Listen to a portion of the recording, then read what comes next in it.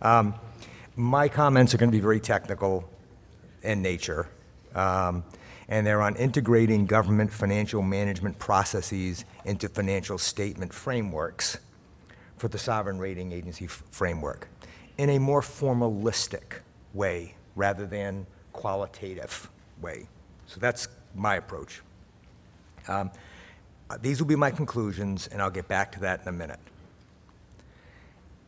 We looked at, and we look at, as part of the process, all 4 rating agencies.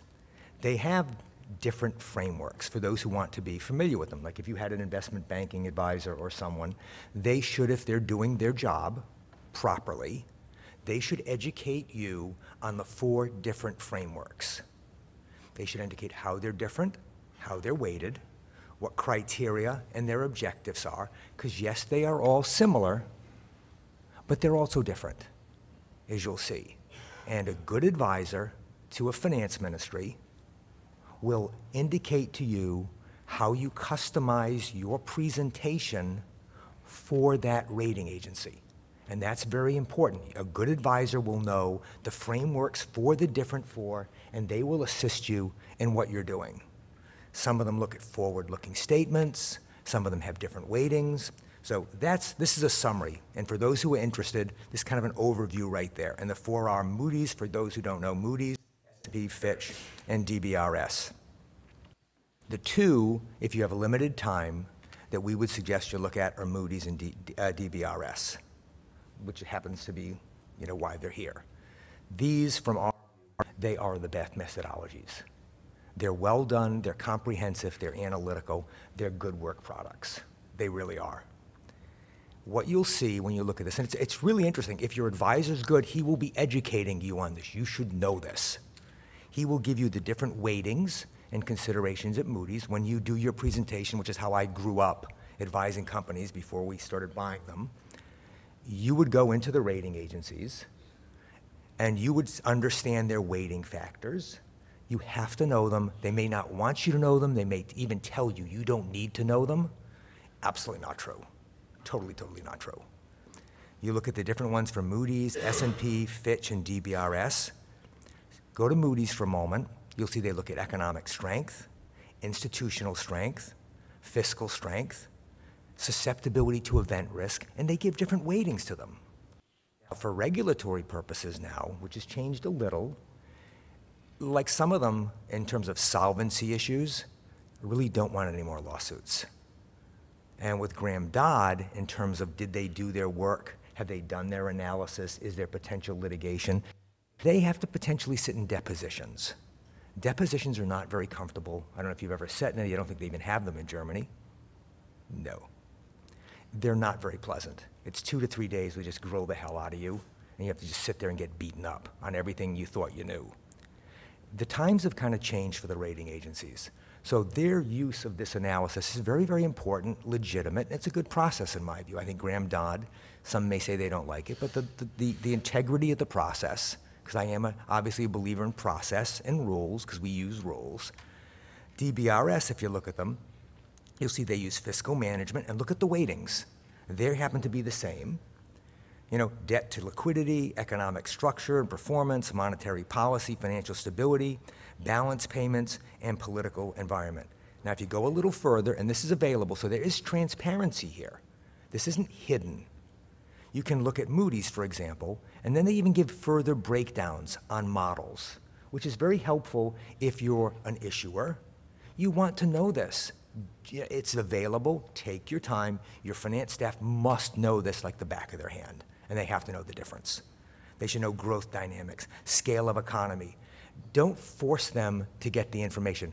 Vincent or Fergus shouldn't have to be furling around, calling all different people, not finding timely information.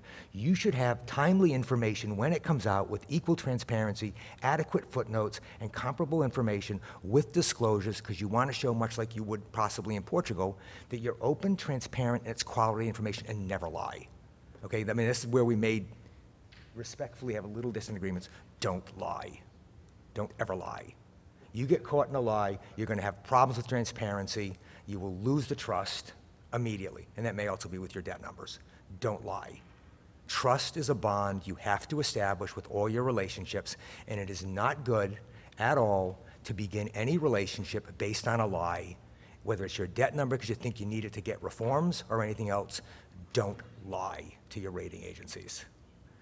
Each one, Moody's is really good. DBI, some of them are more detailed. Look at S&Ps, not as quantitative, by the way, so it's a different focus.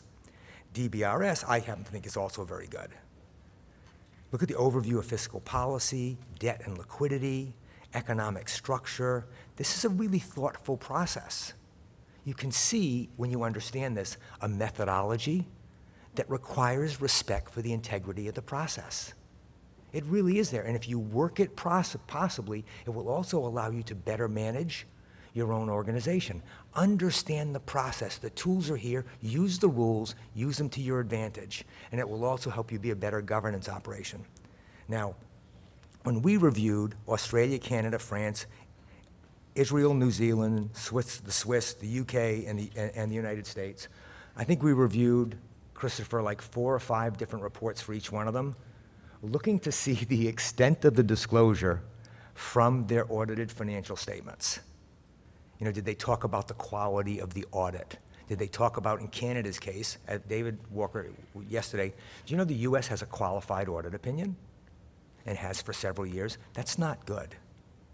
Not good at all. So does Canada. These are real issues. You can't have a qualified audit opinion, especially when the holes are very, very big. Thank you, halfway mark. So we look at them. You really don't find a lot of mention because mostly they get what's called statistics. Can you say that word for me? Statistics. Okay, perfect. That's not a finance number. It's a data point that usually comes from the Ministry of Finance or the banks, of the central banks. They're not audited financial statements, and they don't have extensive comparable footnotes that you can do as an independent party to review. It's very different numbers. They're statistics. Extremely helpful, but from a third party's point of view and actually to manage an organization, you can't. We've tried to learn from, I think, Doug Dieter's here. The difference on fixed assets and the disclosure without financial statements, you're lost, Doug. You know that. You don't see asset impairments. You don't see depreciation rates. You can't judge average depreciation rates among governments to see if they're being more conservative or more aggressive.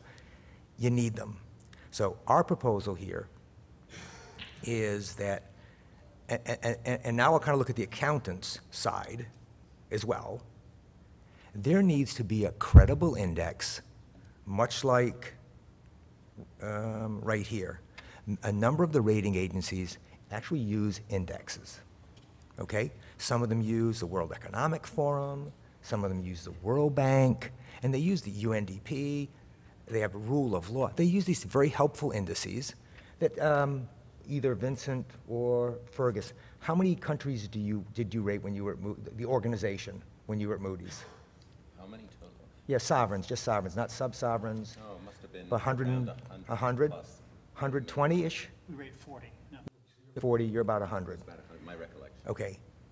Our recommendation to start off with the accountants, whether it's like an IFAC, which I think you're here, or a SIPFA, or an organization, is there needs to, and I know the World Bank has them, I mean, so there are others, but suggestion is that there is no extensive, detailed on auditability, audit quality, process, human capital management.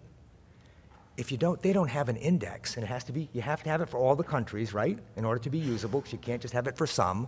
If you don't have the tools and they don't have the tools, then don't be surprised that they're not using the tools, because you have to produce the tools. And it gets back to Professor Sol's point, is that if there isn't some leadership to give them the information that they want, you're not going to do it.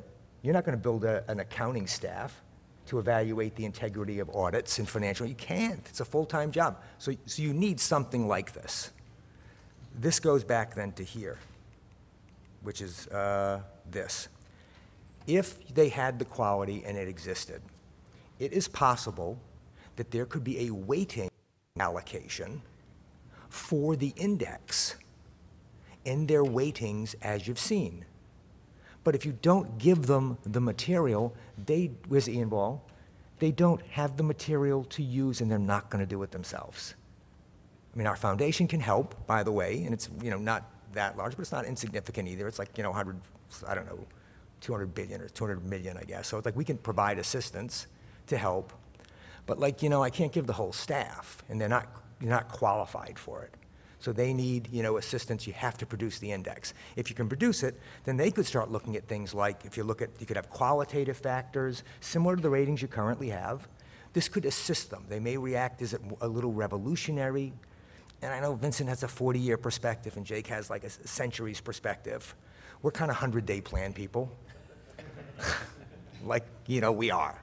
We look at 100 days. We want to get it done in 100 days. Let's execute it, get it done now, because then we can focus the next 100 days. You could have focused on accounting principles, audit quality, budget policies, financial statement integrity and analysis, fiscal management you could look at. You could look at fiscal oversight. You have some great fiscal oversight with your organization, which I think one of the papers you're going to talk about today. You do an analysis of the government's whole government accounts, and it's very well done. It improves each year. It's got better this year. I mean, yes, this happens, and you actually assess human capital, which is extraordinarily important. And then you can do the qualitative factors. Some of the ones, 2 minutes. We've looked at, obviously, are like the value creation ratio, return on your assets, DOG, which is very important. Your net worth as a percentage. You can have a blend of these, but they're going to need assistance. You can't ask them to do this for all 100 countries. You can't. It's impossible. That's why they do these. So that would be the recommendation. We'd also suggest that this be 20% of the rating factors. That's our suggestion, because we happen to believe it's the most important financial management. So that's kind of our view. We provide some numbers. If anybody wants the slides, they're there. And then on the last point, this is my Greece point, and I think this kind of follows on with a number of comments that have been made. You need to improve the human capital. And yes, it has to start with the first person. It does. It has to start somewhere. There has to be a beginning. And then you look at the downside and the upside of doing in any activity, which you look at, like, what's the downside of raising the VAT taxes 5%? Could be pretty damn significant, right? What's the downside of cutting some pension benefits? Humanitarily could be very significant, right? What is the downside of hiring a credibly worldly recognized person to assist you with all these other things, and he knows Greece better than anything else? There are people. This ad, which some people said we couldn't get anybody to apply. We've had over, what, Chris, 150 applications? Greece, non-Greece, 25 of them are credible, all pro bono. All pro bono. And as we interview them, credible, not bad. They want the challenge to be able to say they assisted and the turnaround. And there are people that do have that passion. Surprising, and aren't just money grubbers who want to make some more money for their latest car or watch or something, which obviously disgusts me. And so we ran this ad. Sorry, Jake. So this is my suggestion. It's human capital. I have 9 seconds, 7 seconds. Thank you very much. It was very technical. All right? Thank you.